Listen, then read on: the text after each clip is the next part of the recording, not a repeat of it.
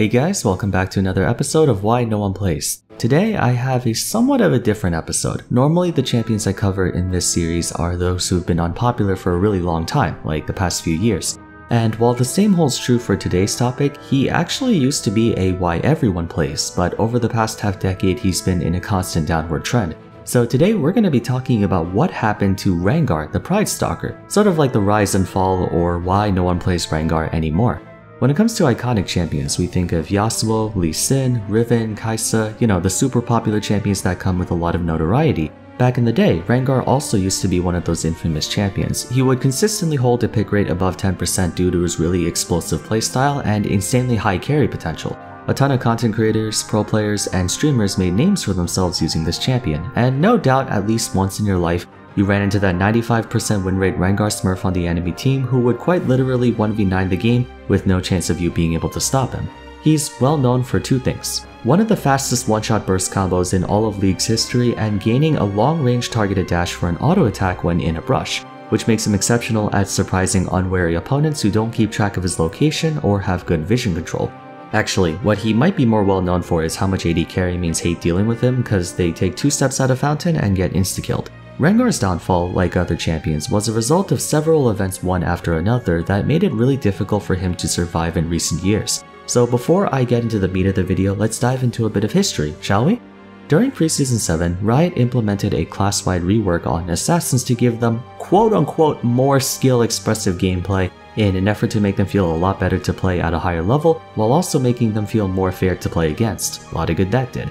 Quite a number of them received small reworks that didn't alter their overall playstyle all too much, but there were 4 that received a major update: Katarina, LeBlanc, Rengar, and Talon. Funnily enough, Rengar and LeBlanc basically both got reverted. Well, the only thing that got reverted was Rengar's Q, but his passive, W, and ultimate remained the same post-rework. Here's a quick breakdown of the changes. Unseen Predator's Bone Tooth Necklace used to stack on takedowns up to 20. At 3 stacks, it would give him a boost of movement speed out of combat or in brushes. At 6 stacks, it would greatly increase his jump range. 12 stacks would increase his ultimate duration, and at 20, it would double the bonus movement speed on his ult. The new version took away all of that and instead just made it so he would get permanent bonus attack damage. Most of the utility stacks he got were just added to his kit through other means. A move speed buff upon using an empowered ability, his jump range was just set to 725 by default, things like that. Battle Roar used to give bonus armor and magic resist, while the empowered version would be a heal that increased based on his missing health. The new one is vastly different.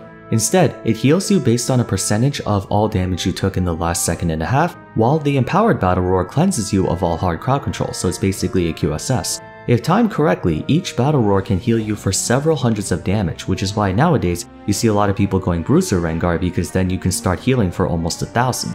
Then lastly we have Thrill of the Hunt, his ultimate. The overall function is pretty much the same. He gains a huge amount of bonus movement speed and enters stealth, making it so his next attack activates his passive, meaning he can jump. The key difference between the two is that the previous version was invisibility, while the reworked iteration was camouflage. Rengar's old ult was hilarious because you could actually stand right next to an enemy champion and they would not have any idea where you are other than the red exclamation mark above their heads alerting them that you're nearby. Yes, this also meant if he wanted to, he could run right past your teammates and go straight for you without anyone being able to do anything. Needless to say, wasn't much of a fun time for the backline. To compensate for this, the new ultimate lasts much longer, gives bonus movement speed unconditionally, and bonus damage and armor reduction on his attack. But it doesn't generate ferocity stacks anymore, so you can't do the triple Q combo in 1 second like he used to. At the end of it, he didn't really lose any effective power in his kit and is still capable of ripping a new asshole within the new asshole he just ripped. So what changed that made him so much less popular to play? The simple answer, they made him way harder to play. Rengar was always a difficult assassin to learn because you had to really understand how to capitalize on his passive to jump out of brushes, along with calculating how much damage you need in order to nail your target to decide which empowered ability to use, all while figuring this out in a split-second decision. However, he was also really damn good at his job to the point where it became almost too easy for him to do it after you got over the initial hurdle. The changes made to his kit post-rework removed a lot of those concessions, requiring tighter execution on the player to play him well. Overall, his pressure ceiling was significantly elevated at the cost of making him severely unforgiving to play. The two most noteworthy changes that heightened his learning curve were 1. The removal of permanent ferocity. At one point, Rengar's ferocity stacks would never deplete, meaning he could stay at 5 indefinitely and be able to use 2 empowered attacks in a single rotation, 3 if you count his ultimate. This is how you were able to do the triple empowered Q and do like 5,000 damage in 1 second.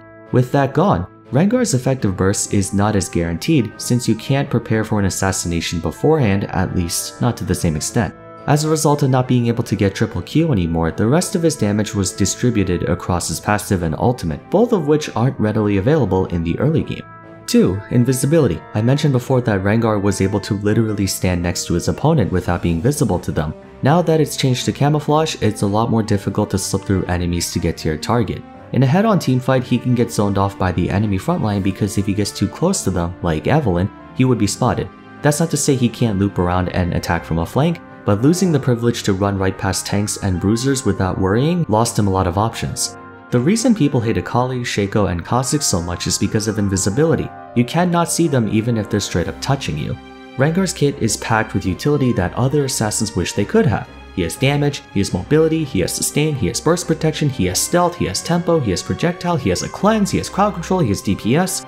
But being able to capitalize on all of his attributes can never happen because now he can only really use 1 empowered attack in a fight.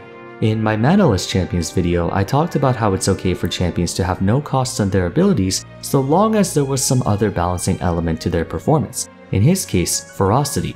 His Q, W, and E are really underwhelming abilities if we just look at their base forms. Low damage, weak effects, but surprisingly high cooldowns relative to them.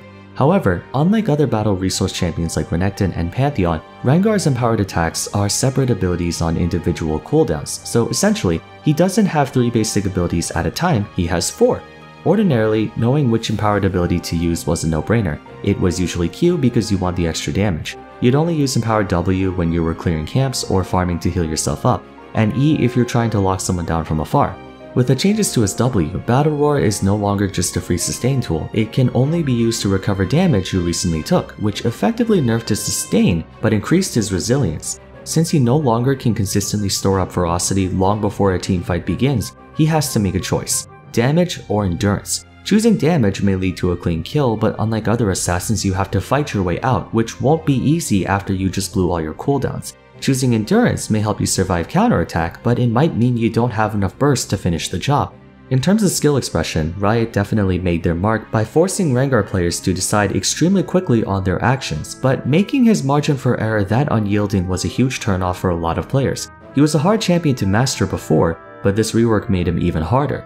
Another issue that came up from these changes was that it made him a bit confusing to figure out, giving him somewhat of an identity crisis. Since they made a lot more of his offense conditional and adjusted his utility to be more reactive rather than proactive, Rengar now is this weird mixture between a diver and an assassin. His one-dimensional all-or-nothing playstyle was a drawback for him since his conception, whereas other assassins were more of the slide in and slide out. Since he commits a lot harder to a fight, players have recently been itemizing him as a bruiser so he would actually have the health and durability to survive. He has the burst damage of an assassin, but lacks the conventional slipperiness of them. If you think of Akali, she has a multitude of ways to get in and out of a fight. Kha'Zix can jump in, snipe someone out, then stealth his way back to safety. Zed blinks in with Deathmark, one-shots someone, then blinks back out. Yone can dash from 5 screens away, nuke the entire enemy team, and then yeet himself out of there. Once Rengar throws himself into a fight, even if he manages to burst down a squishy, he doesn't have the usual tools for escape. The 2 ways Rengar can get himself out of trouble are to re-enter a brush, then jump towards some targetable unit like a plant, jungle camp, or minion to get him away from wherever all the terribleness is happening. Or, he can use his enhanced battle roar to shrug off any lockdown and heal himself before running away. The first option is not always an option if a teamfight happens at a location without easy access to brushes. In terms of being a diver, he has the range and speed to reach the enemy backline, but neither the lockdown nor area damage you would expect on divers. 90% of his damage is single target, sort of like Vi and Camille, but he can't hold his target in place for a long time without compromising on damage. Other divers like Renekton, Hecarim, and Diana rely on their high AoE burst and DPS to deal as much damage to the enemy team as possible. Rengar doesn't quite match that either. Well, he used to when Tiamat was really strong, but that's gone now. This can either be seen as a positive or a negative. Sure, Rengar doesn't have the full package deal of either class, so he's not quite as effective in doing one or the other. But for an assassin, Rengar is pretty dang resilient. I'm sure we've all seen a Rengar go from 1 HP back to full with 2 casts of Battle Roar, not to mention the built-in cleanse on his enhanced one. How many assassins can face tank that much damage and live to tell the tale?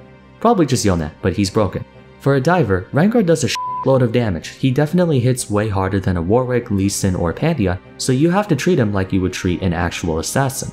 Good Rengar players are able to optimize on both halves rather competently, but as I always like to say, it's usually better to just be really good at one thing than to be average at 2 things. Rengar's flexibility helps him switch between a hard one-shot burst assassin to a Hulk and Vulcan raid boss based on what the situation demands. But assuming he's not like blind picking into the enemy team, a lot of champions are better or more consistent than he is, which brings me to the third point.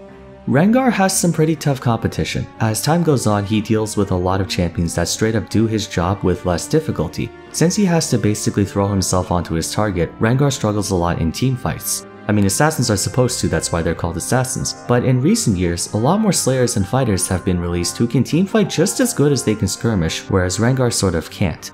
The few assassins in the game who are still mostly single target like Kha'Zix, Zed, and Talon can do so relatively easily since they have stealth, on-target ability, things like that.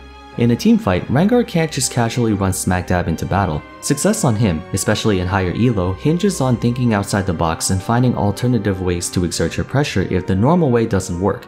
Having to jump through all those hoops when there are other options that don't require you to do so while achieving the same result is another big reason why people would much rather play someone else.